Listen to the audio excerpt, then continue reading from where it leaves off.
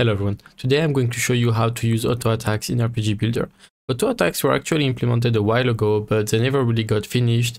I just kind of left them the way they were and focused on other things. But now, you know, it's something requested a lot, obviously, and it's something that is very important to most RPG games, so I decided to spend some time today to work on them.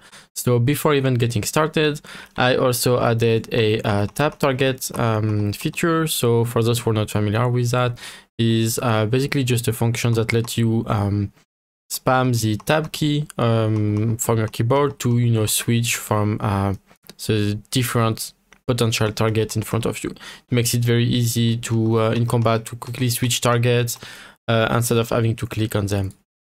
The second change I made is, as you can see now, we can left click and target a target. This was already a thing before, of course, but before it was also automatically making you attack them, or rather, you know, kind of triggering the auto attack combat event. So that's not the case anymore. Now you can just left click for a simple target, and you can right click for target and also triggering the auto attack action.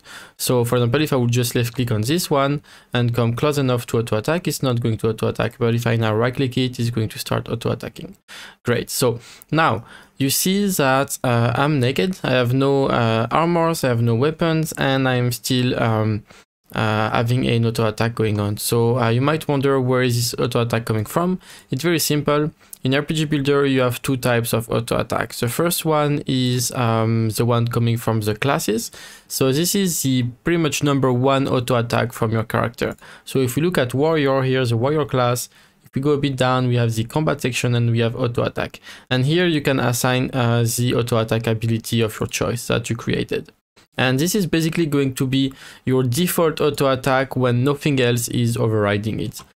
Now, talking about something overriding the class auto attack, well, it's pretty much working with items, right? So if we go to general and items and we look at the basic axe here, if we go a little down in the combat section also, you see that, of course, this weapon has an attack speed, minimum, maximum damage, and it also has a an auto attack field. And this is also letting you choose whatever auto attack ability you want, something you create, of course, and it's letting you assign it to it. So something important to know is that as soon as you equip a weapon, and if this weapon has an auto attack assigned to it, it's going to override your class one.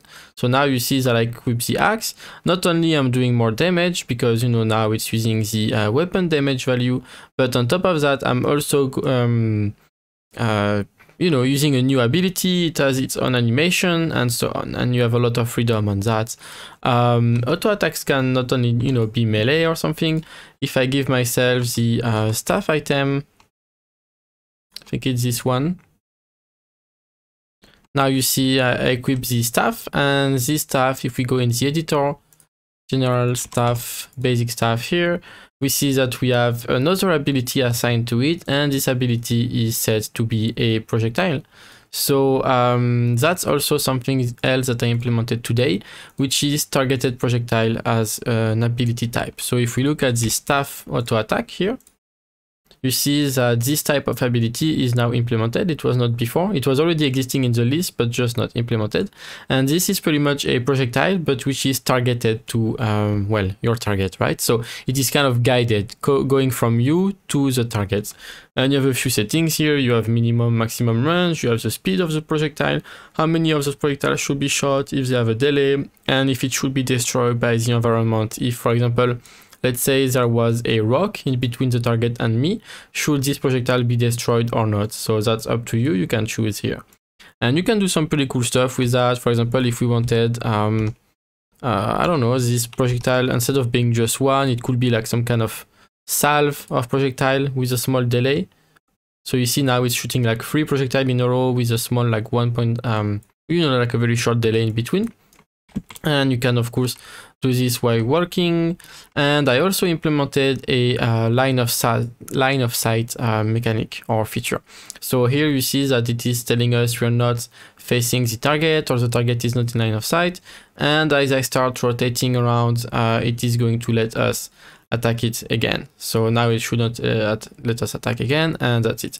The angle at which you can attack is going to be possible to configure for you in the editor, so don't worry about this. If you think that this is too big and too generous, you will be able to tweak it as you wish in the editor. So yeah, that's pretty much all I had to say for the auto attacks. I guess the last thing is those fields here that you see on the weapons, attack speed, minimum damage, and maximum damage are now, they were already before, so you could already see them, but they were actually not doing anything. Now, of course, they are actually doing something. And for example, here we have some gloves, and they give us 25 attack speed. And attack speed is a new stat that's coming with 1.0.3 version of RPG Builder, and each point in attack speed is going to give you 1% faster attack speed. This can also go lower. So for example, some enemies or you could reduce the attack speed of the enemies, but that's it. So now if I equip it, I have the gloves, you see that it is going a little faster for the auto attacks now. This of course also works for, you know, any kind of auto attacks. Now for the melee one we're too far, but if we come close enough, we can start attacking. And it just feels like, you know, pretty much exactly how you think an auto attack system works. So that's pretty much, yeah, I think that's it. Thank you for watching. If you have any question, as always, let me know, and see you in the next video.